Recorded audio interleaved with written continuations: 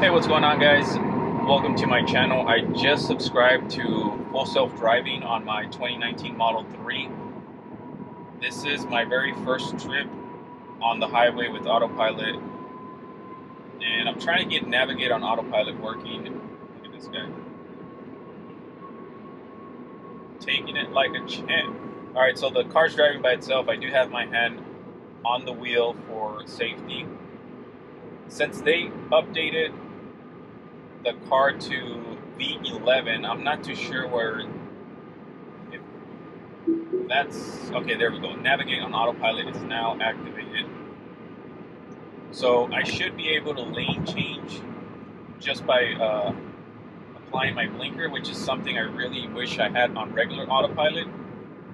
Just that itself and Summon, I think those are the two features that I'm more likely to use. I don't think I'm going to use Auto Park because I just go into my garage and then park at work in a spot that doesn't even have lines to park in. So I just wanted to share with you guys my first experience with FSD full self-driving in this car. I did pre-order another Model 3, a 2022 Model 3, long range, white on white interior this time. And just because they offered me pretty much what I paid for this car, which, I mean, a couple $1,000s under what I paid, and I was like, might as well just upgrade, get the latest car with the, hopefully I can get the new lithium battery, 12-volt battery, the new headlights, heat pump, power trunk, heated steering wheel, and whoever knows what other upgrades Tesla has done. So I will say, even just regular Autopilot, I've noticed it's been, I think, doing a lot better from previous versions. So right now we're gonna let this car pass on my left, and then we'll switch lanes and see how that works. So we'll put the blinker here. Car is changing lanes on its own. That is so cool. And it turned off the blinker. That's awesome. So this is amazing. Like if you're going on a long road trip somewhere, having this type of feature just makes everything a lot smoother.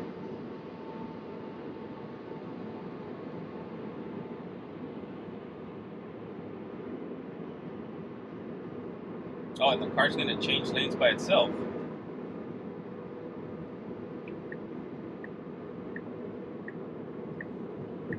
Oh, snap.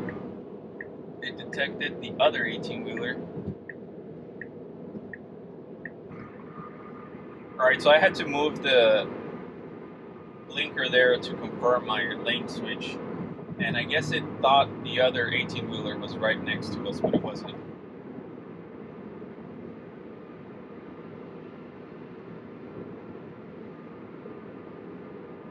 So I currently have a safety score of a 97, and once I get to a 98 or a 99, I'm gonna try and apply for the beta program. I doubt they'll let me in since I'm probably gonna be trading this car within a month, as soon as this subscription is over, but I'll give it a shot, guys.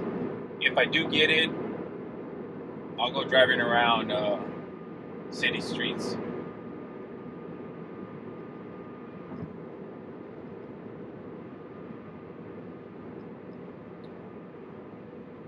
So this is taking me a different route than I normally go home.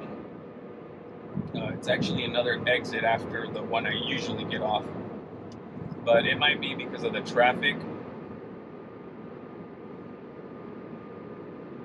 I'll just let it go.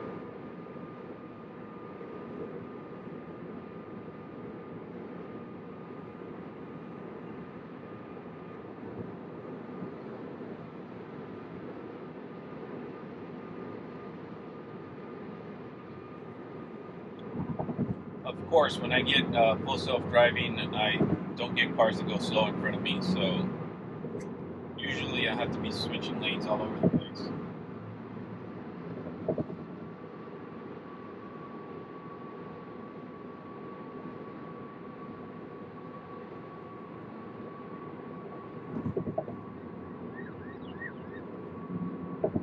Oh yeah, that reminds me. Another thing I did learn this morning was the car now, even on regular autopilot, will slow down if there is an emergency vehicle on the side of the road or just driving by you. This morning there was a police officer that had his lights just on solid, no blinking at all, no flashing, just solid lights, and the car was slowing down when I was in autopilot.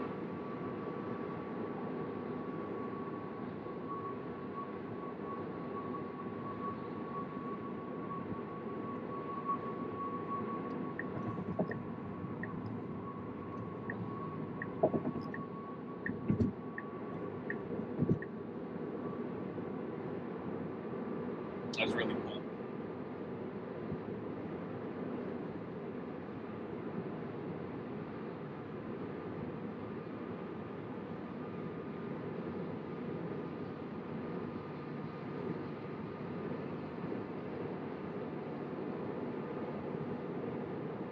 I mean, driving on autopilot, hopefully it's going to increase my safety score.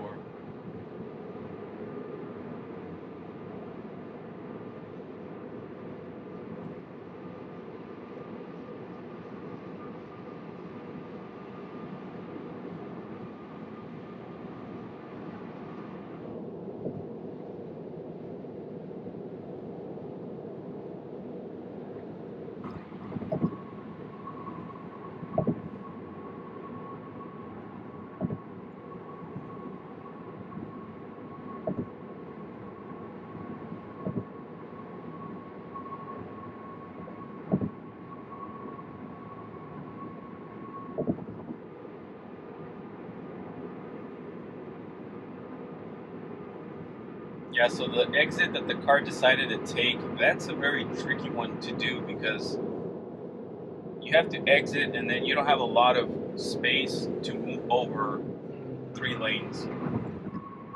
So we'll see how the car does.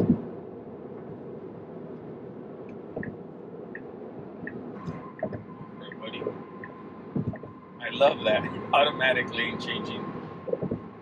That is awesome.